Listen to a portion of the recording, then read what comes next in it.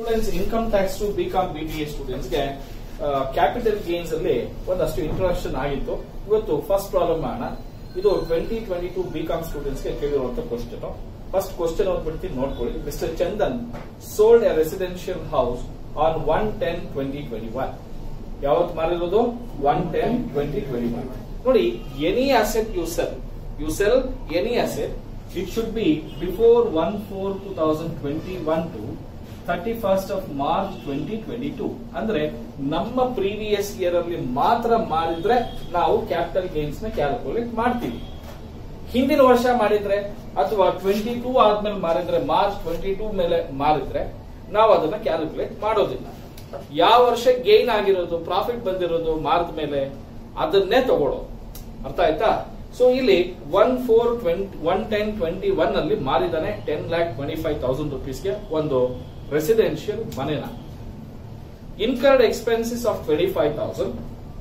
The house was inherited to him during 1998-99 from his father. ಈ ಮನೆ ಅವ್ನಿಗೆ ಹೆಂಗ್ ಬಂತಂತೆ?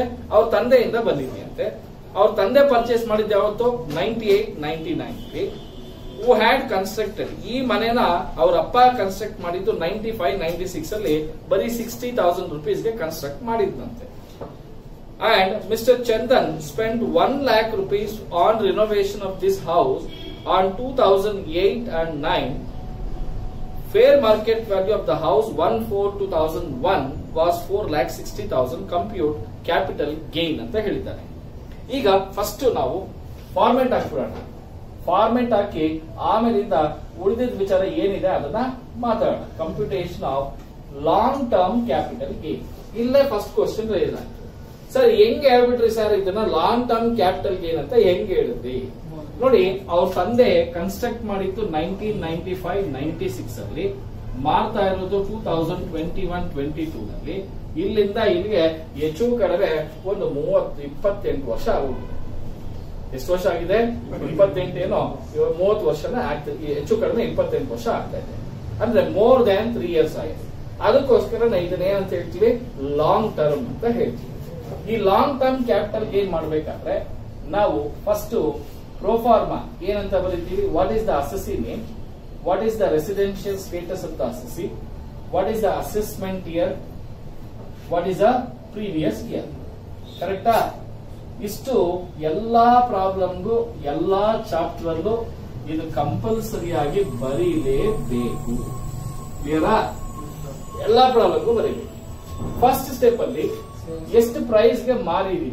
Sale price is 10,25,000 rupeesಗೆ ಮಾರಿದೀವಿ. ಕರೆಕ್ಟಾ? ಇದನ್ನ ಈ ಮಾರೋದಕ್ಕೆ ಏನಾದ್ರೂ ಎಕ್ಸ್ಪೆನ್ಸಸ್ ಆಗಿದ್ಯಾ? ಕಮಿಷನ್, ಬ್ರೋಕರೇಜ್, ಏನಾದ್ರೂ ಸೆಲ್ಲಿಂಗ್ ಎಕ್ಸ್ಪೆನ್ಸಸ್ ಆಗಿದ್ಯಾ? 25,000 rupees ಆಗಿದೆ. ಹಾಗಾದ್ರೆ ಇನ್ನ 10 lakh rupees ಅಷ್ಟು ಏನಿದೆ ಇದನ್ನ ನಾವು ನೆಟ್ ಸೇಲ್ ಪ್ರೈಸ್ ಅಂತ ಹೇಳ್ತೀವಿ. ಏನಂತ ಹೇಳ್ತೀವಿ?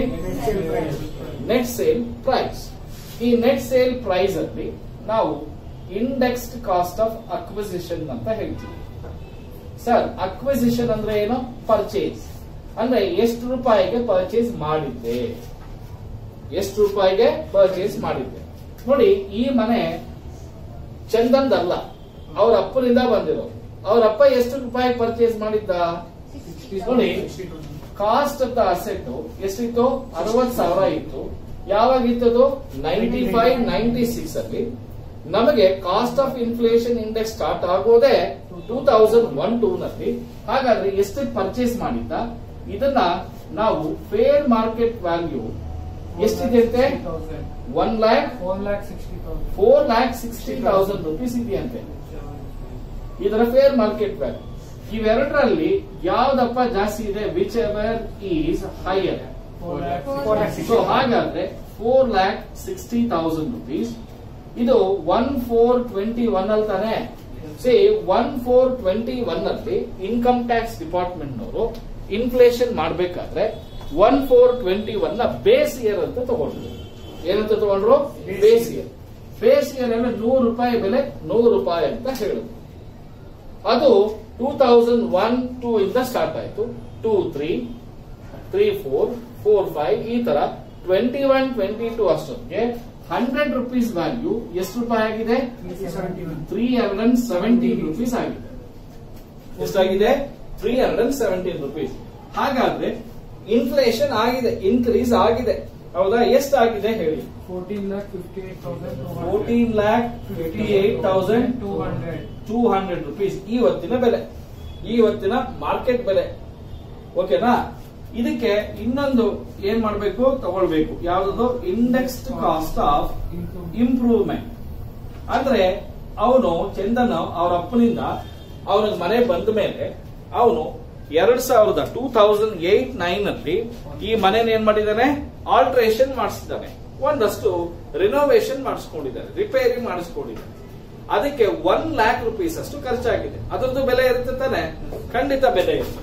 ಹಾಗಾದ್ರೆ 1 lakh rupees ಖರ್ಚು ಮಾಡಿದ್ದಾನೆ. 2008-9 ಅಲ್ಲಿ ನಾನು ಇಲ್ಲಿ CII ಕೊಟ್ಟಿಲ್ಲ, ನೀವು ಬೇಕಾದ್ರೆ ಕ್ವಶನ್ ಅಲ್ಲಿ ಬರ್ಕೊಳ್ಳಿ.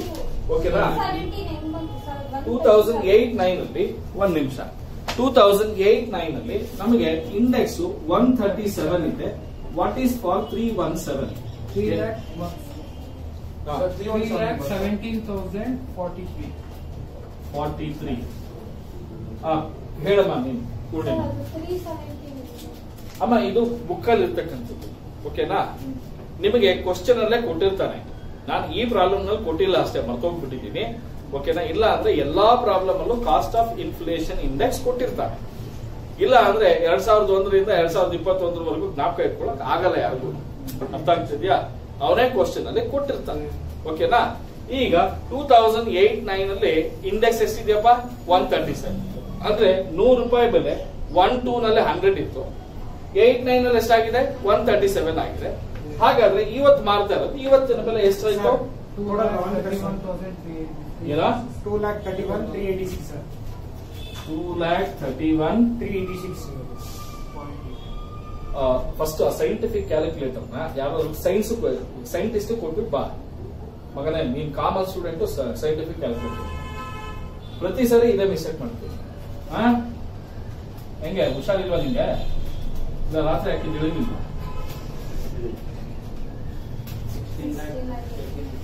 ಓಕೆನಾ? ಇಷ್ಟನ್ನ ಮೈನಸ್ ಮಾಡಿದ್ರೆ ಎಷ್ಟು ಬರುತ್ತೆ ಗೊತ್ತಾ? 3,10,000.